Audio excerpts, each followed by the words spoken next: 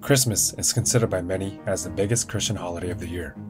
In fact, it's a celebration of the birth of Jesus, right?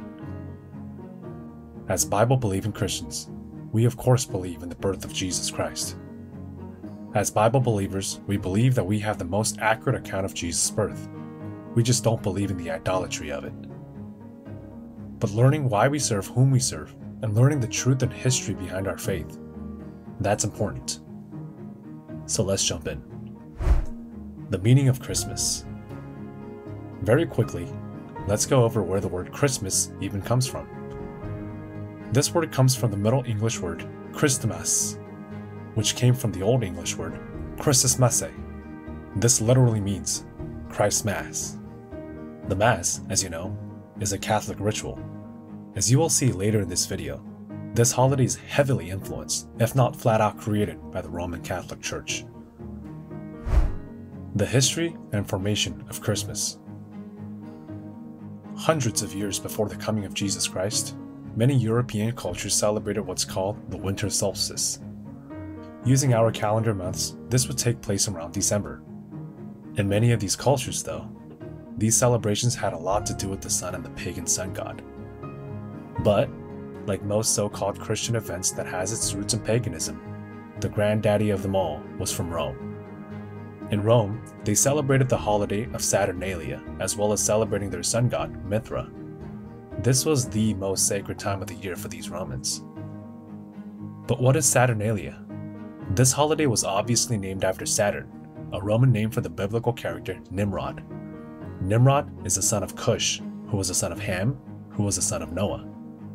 Nimrod infamously married his own mother, Semiramis, known in other cultures as Ishtar.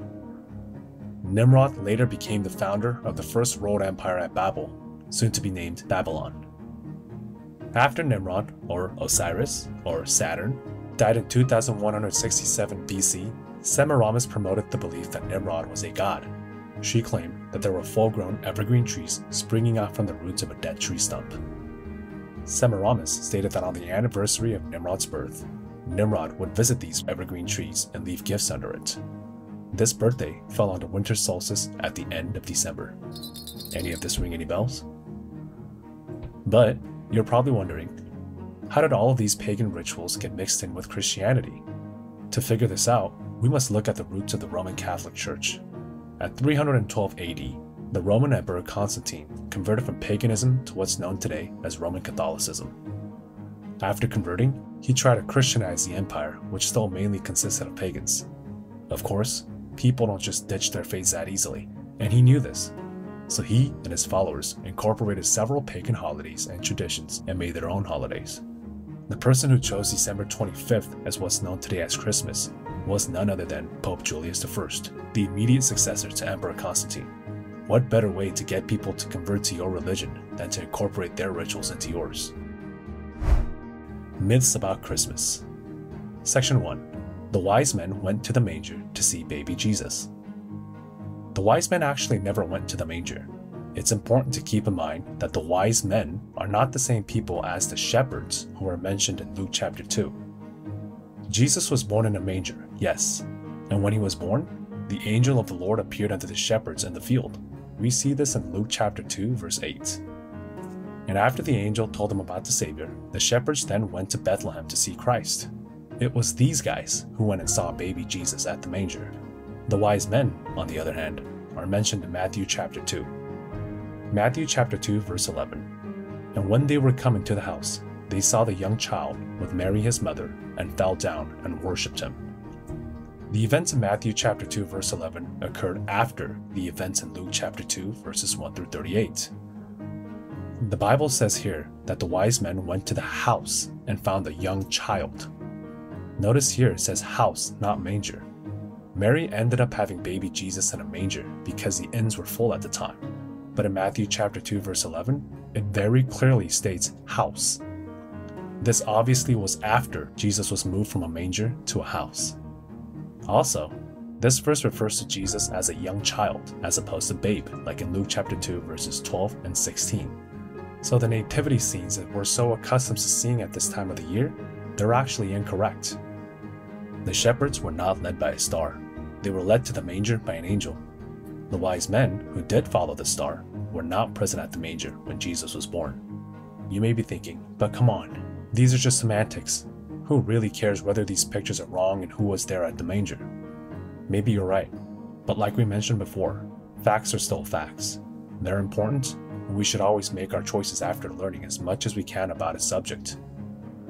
But this last myth, it may hit you a little harder than the other one. Section 2. Christ was born in December. Perhaps you've heard somewhere before that Christmas isn't actually the exact date of Jesus' birth. But a much lesser known fact is that we can, in fact, figure out when Jesus was actually born. Let's go back to Luke chapter 2 verse 8. There are shepherds out in the fields, keeping watch over their flock by night. Let's think about this for a second. Shepherds out in the fields with their flock overnight? This is December, one of the coldest months of the year. People don't sleep outside in December. Shepherds, during this time of the year, take their sheep into barns and sleep indoors. For this reason alone, winter is highly unlikely to be the season of Jesus' birth. But let's get more specific. Luke chapter 3 verses 21 through 23. These verses refer to Jesus Christ getting baptized. In verse 23, we learn that Jesus turned 30 years old. Now, looking at John chapters 1 and 2, we also know that a couple months after Jesus' baptism, there was a Passover. A Passover, as many of you know, is an annual event that occurs in the beginning of spring, usually around March. So, using the baptism of Jesus and the Passover as our reference points, let's calculate Jesus' date of birth. Let's start backwards from when Jesus died at 33.5 years of age. Between Jesus' last Passover, we'll call this Passover number 3, and Jesus' death, there are several things that occur that account for a couple of months. Similarly, between the baptism and that first Passover since the baptism, we'll call this Passover number 1, several things happen that can amount to a couple of months. This is why we get the half in 33.5. Now, we know that there are a couple of months in between the baptism and Passover number 1. In addition to that, we know that Passovers always come in the beginning of spring. So what does this mean? This means that Jesus' birthday is at least a couple of months before the beginning of spring, and that means that Jesus had to be born in either winter or fall.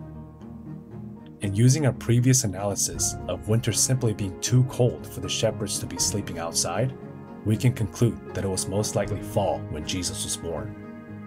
But let's really make sure of that by getting even more specific. Let's look at a man named Zacharias. Luke chapter 1 verse 5. There was in the days of Herod, the king of Judea, a certain priest named Zacharias of the course of Abiah, and his wife was of the daughters of Aaron, and her name was Elizabeth. Now let's turn to Luke chapter 1 verse 24. And after those days, his wife Elizabeth conceived, and hid herself 5 months, saying. Now, during a time called the course of Abiah, the angel announces to Zacharias that he will have a son. This son is John the Baptist. So what is this course of Abiah? To put it simply, there are different courses of the priests. These courses are mentioned in 1 Chronicles chapter 24. In this list of courses, the course of Abiah is the 8th course. This course occurs twice every calendar year, in June and in December. So basically, this means that John the Baptist was conceived in either June or December. If he was conceived in June, fast forward 9 months of pregnancy, and he would be born in March of the following year. If he was conceived in December, fast forward 9 months of pregnancy, and he would be born in September of the following year. Now, we know that John the Baptist was 6 months older than Jesus. Luke chapter 1 verse 26. In the 6th month, God sends Gabriel to Mary. This 6th month refers to the time since John the Baptist was conceived. We know this because of Luke chapter 1 verse 36, which states, And behold, thy cousin Elizabeth, she hath also conceived a son in her old age, and this is the 6th month with her who was called barren.